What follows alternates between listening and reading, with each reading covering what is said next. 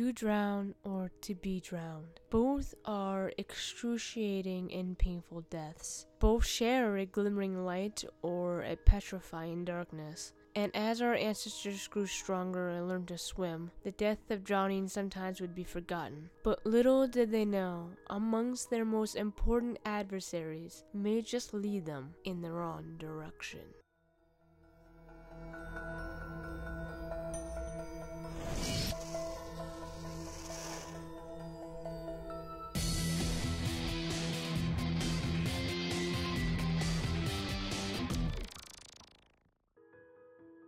This is a short but sweet video, hopefully to fill in for a time while I research my latest request. I'm quite tired of not providing my watchers the videos they want, so I hope you can enjoy the very little information I got on this creature, the Backahasten.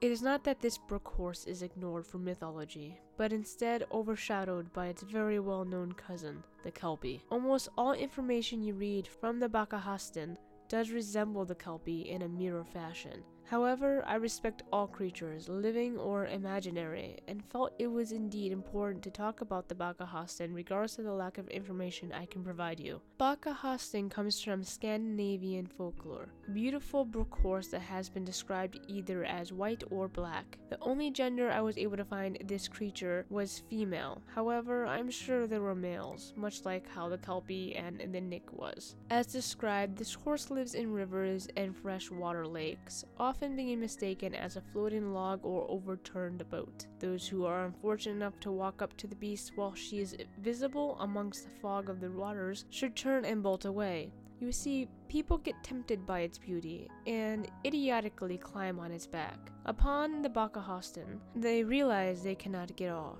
and panic starts to face them when the horse turns back towards the depths of the waters and starts to trot. After drowning, no one is quite sure what happens to the victims of a Backahasten. Does it eat them? Do they decorate their underwater homes of the puffy flesh of the drowned victim? And where have they gone that we no longer hear of sightings of the Backahasten? Sorry again for the short video, but I thought it was better about giving you a short video than giving you nothing for a couple of weeks. If you'd like to see me to start doing smaller creatures here and there while in between large research projects as I am currently doing right now, feel free to tell me down below. If you'd like to support this channel, check out my Patreon page and become a part of the family.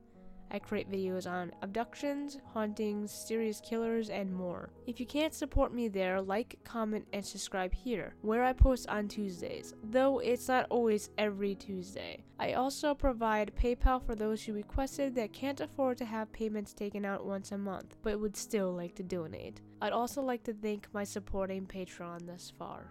Thank you for watching.